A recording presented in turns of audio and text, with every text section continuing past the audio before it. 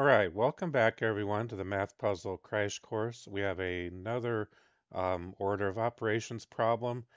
This one has multiplication, addition, and subtraction in it.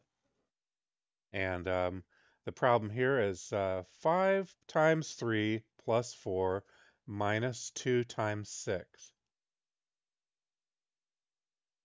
All right, this particular problem was the opening mathematics problem presented in a video explaining the order of operations. It was kind of a short video. It was by Professor Dave. Professor Dave Explains his YouTube channel. I linked this great video in the description notes, so go check out the channel. It was a fairly short video, but I thought it was pretty well done for, the time frame of the video. And again, I'll link that in the description. But what I really liked about the video when he worked this problem is that he started out by just solving the problem from left to right, ignoring the order of operations. And then he tried to work the problem from right to left to compare the answers. And when he did that, we saw that the answers were different. So what we had here was he just worked straight left to right, ignoring the normal order of operations convention, just doing 5 times 3 equals 15. Then he added 15 plus 4 equals 19.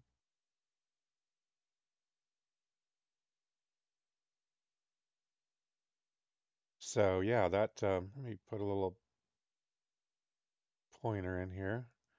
So yeah, 15 plus 4 equals 19. Now notice, normally if you're following order of operations, if you're familiar with that, you would always start here with multiplication. So you wouldn't be adding the 4, but you would be multiplying the 2 times 6. But let's just continue with his train of thought here in doing this. So 15 plus 4 is 19. And then we come down to 19 minus 2, because your next number is this 2. So 19 minus 2 equals 17. And then finally, 17 times the last number, which was 6. And then you get 102. And that's just going left to right, not paying attention to doing the multiplication first. Now, he tried to work the problem from right to left.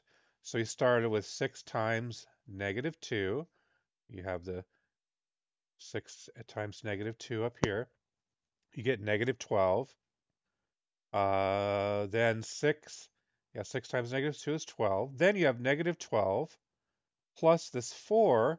Negative 12 plus 4 is negative 8. Then you have your negative 8, and then you added it to 3 to get negative 5. Remember, we're going from right to left this time. So then finally, he takes the negative 5, multiplies it by this 5 here. So your negative 5 times 5 is negative 25. So it kind of seems odd, and Professor Dave mentions this, it seems really odd to get two different answers working from left to right and then right to left.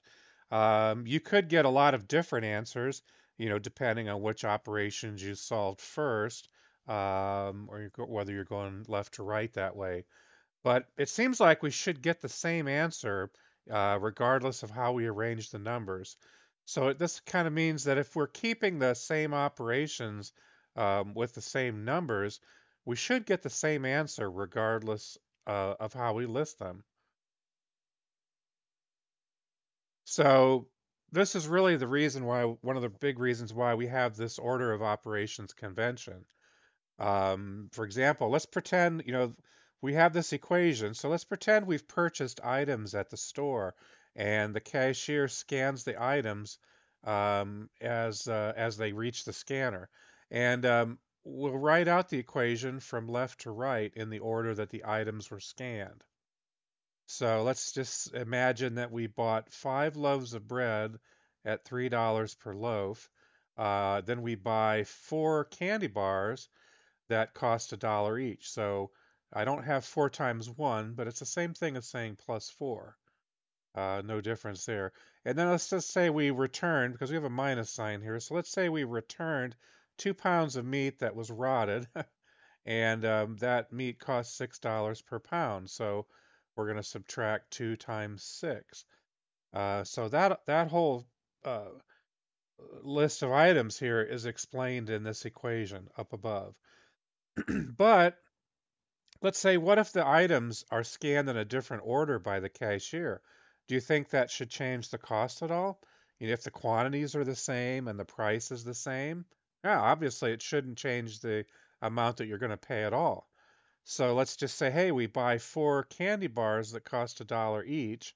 So here's our 4. We buy 5 loaves of bread at $3 per loaf. Oh, here's our 5 times 3. And we returned the 2 pounds of meat that was rotted and cost $2 or $6 per pound. Well, here's our minus 2 times 6. So that's all explained in this equation above.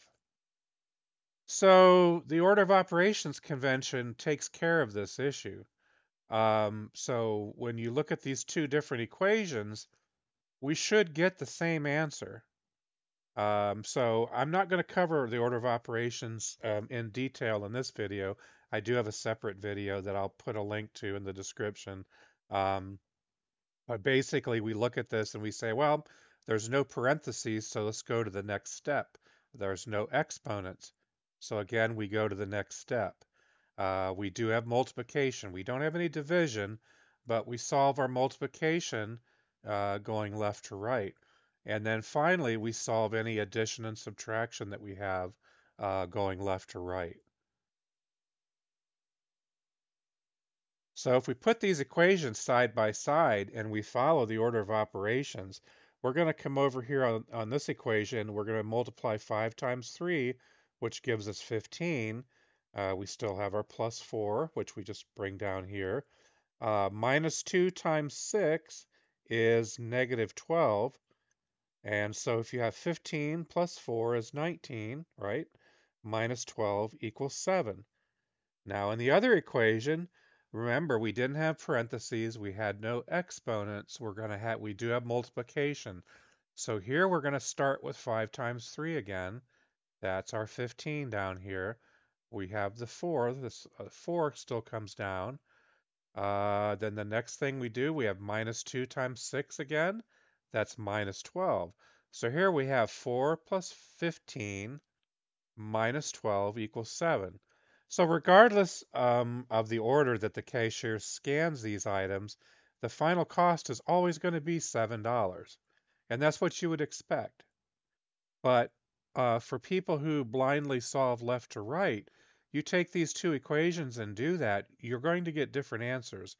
So when I hear people say, well, we were taught left to right back in my day, that's absolutely ridiculous because when you look at these two equations, you should be getting the same number, and you don't. So it makes no difference the order that you write these out. So, and the other thing too is if you understand that your multiplication is simply repeated addition, you can replace the multiplication with addition and still get the same answer. This is where the order of operations begins to really make sense. And I want to say too, it's not an arbitrary convention at all. So, for example, you have your 5 times 3.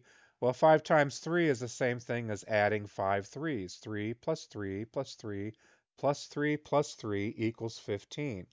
So you can write that either way. It's kind of like think of multiplication like a shorthand. It's an easier way to write those 5 threes out. Also, 5 times 3 or 3 times 5 doesn't matter. It could be represented as 5 plus 5 plus 5 equals 15. And the same way with your 2 times 6. 2 times 6 is the same thing as adding 6 plus 6. You're adding two sixes together, and that's equal to 12. 6 times 2, or 2 times 6, you can also represent that as 2 plus 2 plus 2 plus 2 plus 2 plus 2. Like basically adding 6 2's together, which also equals 12. So, yeah, so sometimes, I'll hear things too, like, well, back in my day, Order of operations applied only when you had parentheses. Well, that's an incorrect statement. I hear that a lot. Like if I hear people say, well, if you don't have any parentheses, you just solve left to right. And that's totally incorrect. I don't know where that myth got started, but the parentheses might add clarity, but there's no difference between these two equations here. 5 times 3 plus 4 minus 2 times 6 equals 7. Or I could put parentheses around the 5 times 3, and I could put parentheses around the 2 times 6. But what people need to understand is multiplication already has precedence over addition. It doesn't need parentheses to get precedence over addition, to get the priority. The reason you have parentheses is to give priority to things like addition or subtraction over multiplication. It's to raise those lower priority items up to a higher level. So these basically are redundant parentheses in this second equation. They don't change the answer at all. So that's one thing that needs to be really clear with people. I see this as a really common mistake. And then I've also heard this excuse too, which I don't know where it got started, but I hear people say, but the order of operations only applies in algebra. And that's also incorrect. The order of operations applies in all mathematics problems where you have multiple operations present. So whenever you've got addition, multiplication, subtraction, division, exponents, parentheses, any combination of all those, you do have to consider the order of operations. Um, and honestly, this problem is actually an algebraic equation. That's something that maybe some people aren't recognizing either, but it is. The prerequisite for that, for having an algebraic equation, is that we have an unknown, and we do. We have an equal sign, and we have this question mark. You could simply replace that question mark with a variable, x, y, a, b, c, d, whatever, and it's still an algebraic equation. So we're going to do that. We'll write it out as 5 times 3 plus 4 minus 2 times 6 equals a. We're going to use the variable a. I could have used anything. So we can play around with this algebraic equation just as we would with any other. If the multiplication, addition, and subtraction is a little bit confusing, you can rearrange it following the rules you would working any equation, as if you're solving for A or trying to simplify things. And I'm just going to start in any order. You wouldn't have to do it exactly the way that I'm doing it. You could do it a different way. You could isolate the A on the left side, the right side, doesn't matter. But just as an example, just for something to work through, I'm going to subtract 4 from both sides of the equation. Remember, when you're working with an equation like this, whatever you do on one side, you have to do on the other. So if I subtract 4 from this 4 is going to go away. And then on the right side of the equal sign, it's going to be a minus 4, which leaves me with 5 times 3 minus 2 times 6 equals a minus 4. Now there's a reason why I'm doing this. I'm trying to get operations kind of isolated on one side or the other, maybe to ring a bell with some people. I'm not saying that this is something that you've got to do. This is just call it an academic example if you want to. So I've got 5 times 3 minus 2 times 6 equals a minus 4.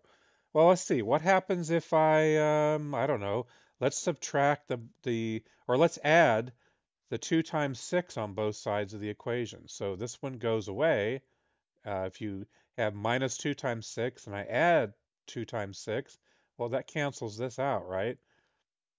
And then on the right side, a minus 4 plus 2 times 6. So now we're left with 5 times 3 equals a minus 4 plus 2 times 6. And I really have a point to this, believe me, I do. I know a lot of people might be scratching their head, like, why are you doing this? Well, here's one thing.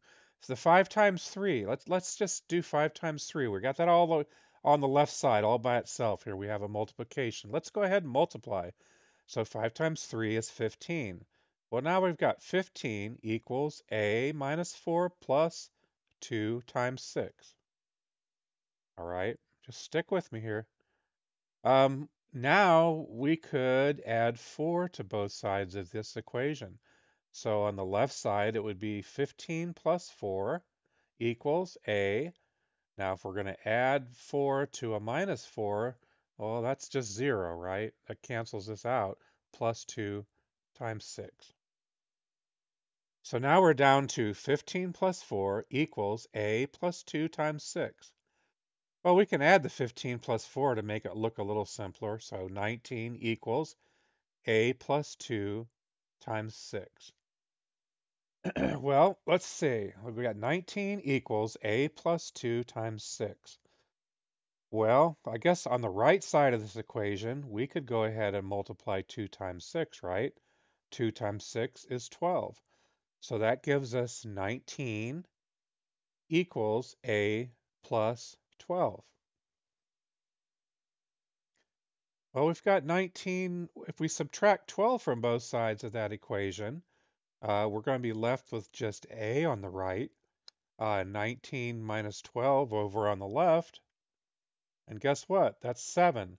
7 equals A, or A equals 7, either way you want to look at that. So yeah, that's really all I had. I just wanted to go through and show that to everyone, how you go through and solve that using the order of operations. So I hope that was helpful, and I will see you all in the next video.